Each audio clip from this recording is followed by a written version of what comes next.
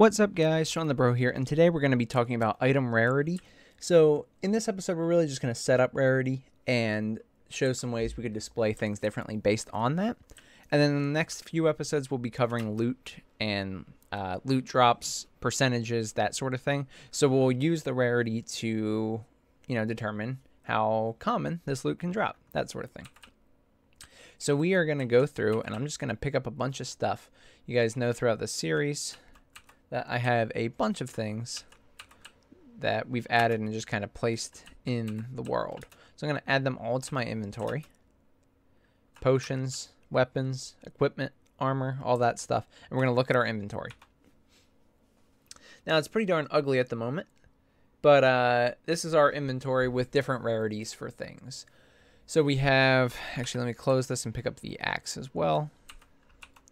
You can see I have different colors of text for these items, and that's actually because I've assigned them to different rarities. Now, I've made the colors kind of arbitrary. You probably don't want them these colors because they're a little ugly, but really, I'm not going to be keeping this entire method that we have here forever. I plan on overhauling the inventory system. Our logic can be the same, and we can change the widget to make it look nicer at any point. So in that case, I didn't worry too much about how it looked, but you can see that these are different. They're considered different rarities. So the black is considered like common, the green will be uncommon, blue is rare, and then the gold is like legendary. So we're just going to cover setting that up today and how we can do some things to make it look a little bit different in our game, and some other ideas that you could implement if you don't like just the color-coded system. So we're going to go to our code, but before we get started, if you have not watched any episode of the series or you're not caught up, I'll leave a link right here in the top right corner to the playlist. This will cover all of the third-person tutorial and the action RPG tutorial series that I've grouped together to become one, so you can get caught up to everything we've done to this point. Otherwise, I'll leave this episode right here, which is the first episode where we started adding weapons and such, just so that you can kind of get familiar with equipping things and picking them up. If you don't care about the other mechanics of the game, it still might be important that you have this here so that you know how we do what we do. And with that, we'll get started. So today, really all we're going to do is make some changes in our default item class. Our default item is the one that we really care about, because I'm thinking of it as any item, weapon, or equipment can have rarity. Now, you can of course change that if you don't like that, but I have our default item, which includes things like potions, and then it also has things like weapons, equipment, armor, all that stuff.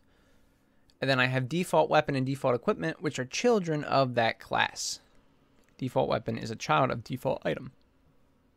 Default equipment is a child of default item. And because of that, if we add this enum to the default item class, then both weapons and equipment will also get it. So everything that I expect to have rarity will have it off this one enum alone. So below our E item type, where I have item, weapon, equipment, or other, I've added a new one, and I've called it E rarity for enum rarity. And I've just set up some default ones here. You can call them whatever you want. The names don't matter. The amount doesn't matter. I put 5. I put none. So if you want something to be like a story item and not have a rarity, you could have none. Just a default case. Then I put common, uncommon, rare, and legendary.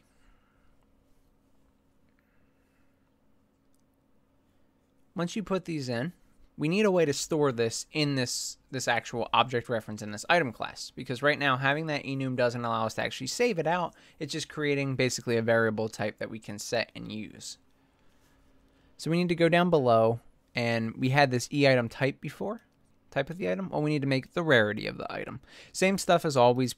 We will be using a blueprint today, so I've just gone ahead and made it edit anywhere, blueprint read write, category item.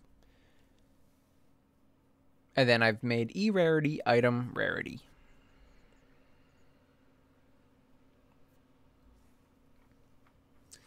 And once you do that, now in the constructor, I just made sure to set a default value for it to set item rarity to none. This will usually happen by default just because C++ and Unreal handle enums that way, but it's always good to do. Now at this point, you can actually launch your game. That's all we need as far as the code goes. And before we start actually setting up the widget to look different and a few other things that we're going to cover, we do want to make sure that we assign our types either on the weapons themselves or in the data tables for the rarities of them.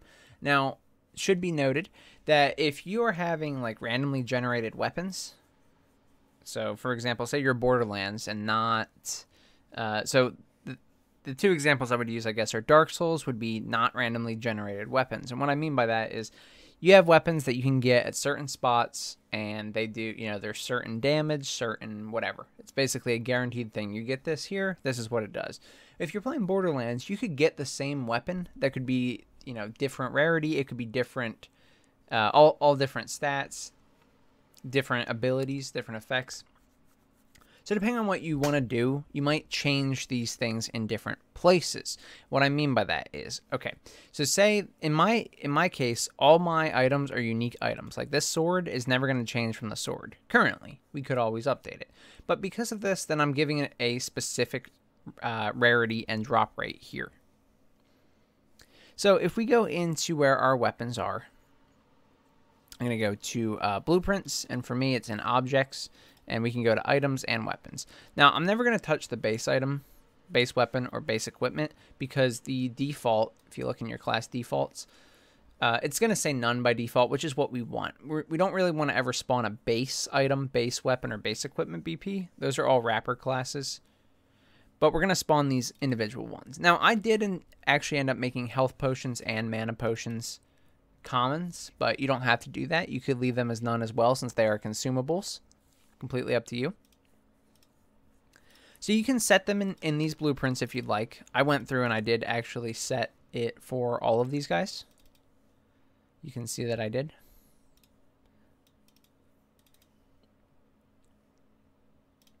However, we ended up updating our system to use data tables instead. So we don't have to actually set them in these files. I still went ahead and set them because you could use this way if you're not using the data tables, A. And B, you may want to set it so that when you're in that blueprint, you know what it is, just for convenience sake. So if we go to our data tables now, I'll show you what that looks like. So this is F item. I've now added a rarity parameter to my F item structure that we made in blueprint.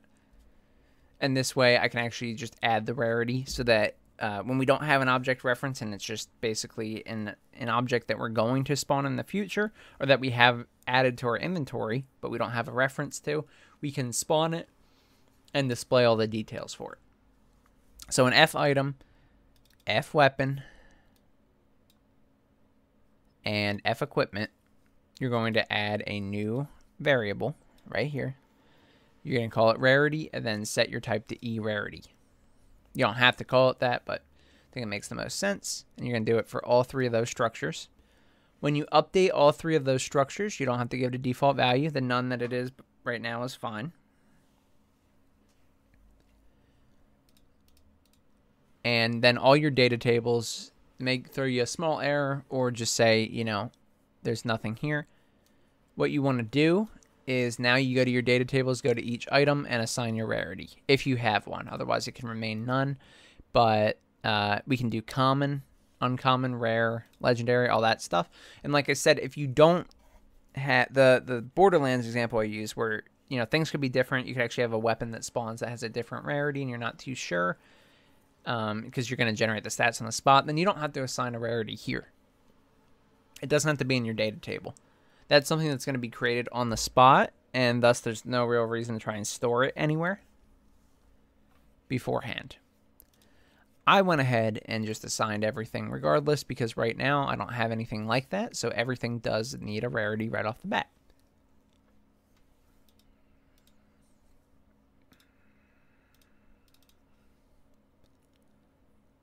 And there you go. You can see all my rarities that I set up on the data table. Now, these are the ones that we're actually reading in the game.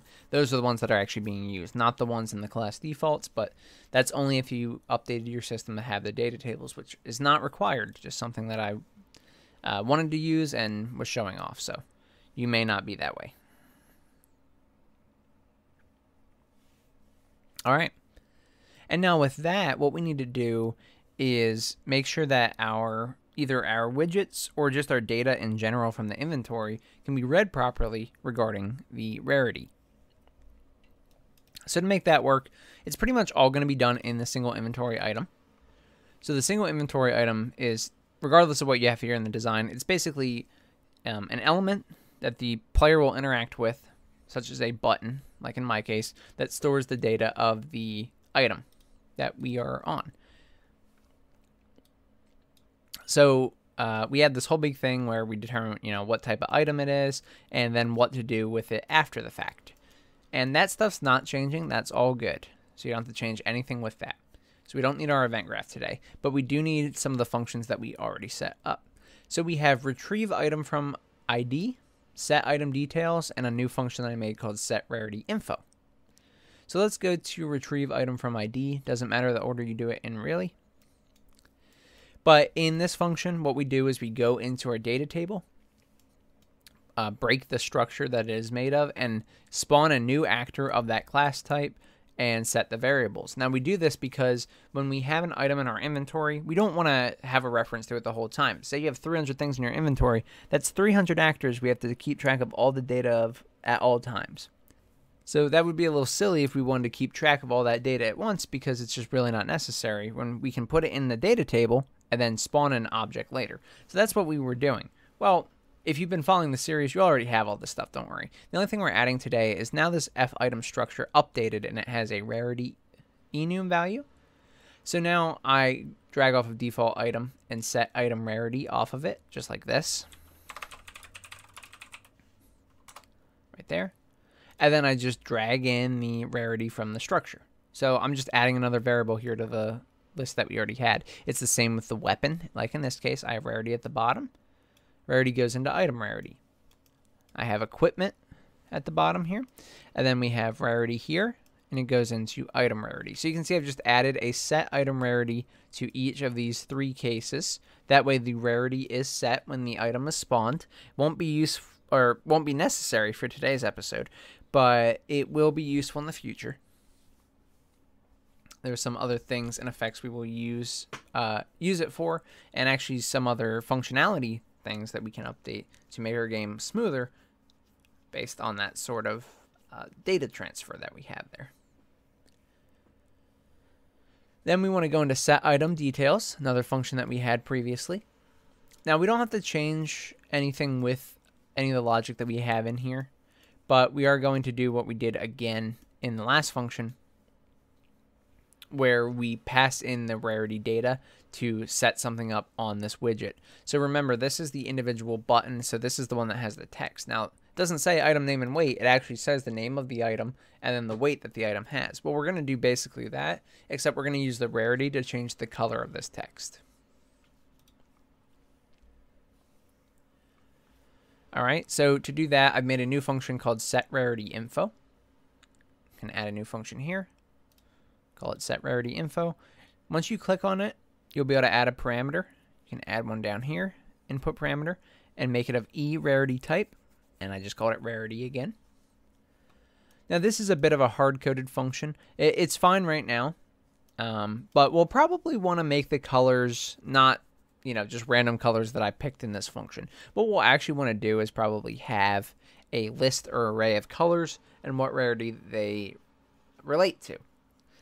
We don't have that set up now, and we don't really have an application for that because we don't have multiple places where we're using this. However, in our, when our game becomes more complete, we're going to have more reasons to use that and more cases. So we'll update that in the future. But for now, what I've done is I've taken the rarity that comes into set rarity info and then just called set color and opacity on the text box with a color that I've chosen. So in set item details where we just were, you can now call this function before we even fill out set rarity info. You can just call it now and pass in the rarity from the structure. Once you do that, it'll come in here and then we'll set the text color. So for me, it's called item name text, but you can do whatever you want. You can add, like 1 star. This is a 1-star weapon. This is a 5-star weapon. You could change the color of the actual box. You could, display it in one one or another way, just saying, oh, this is, this is rare, this is legendary. You could change the actual icon. There's so many ways you could handle this. For me, we're just changing the text color. So I grab my item name text, which is a variable. Get it? And I call set color and opacity, just like that.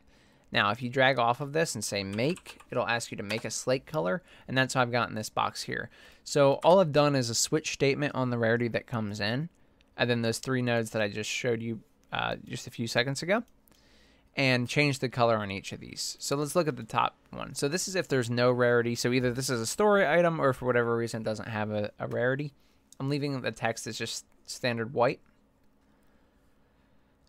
And so you can click on the specified color box here. It'll bring up your color picker, and then you can change your color. You're going to do this for all of your rarities.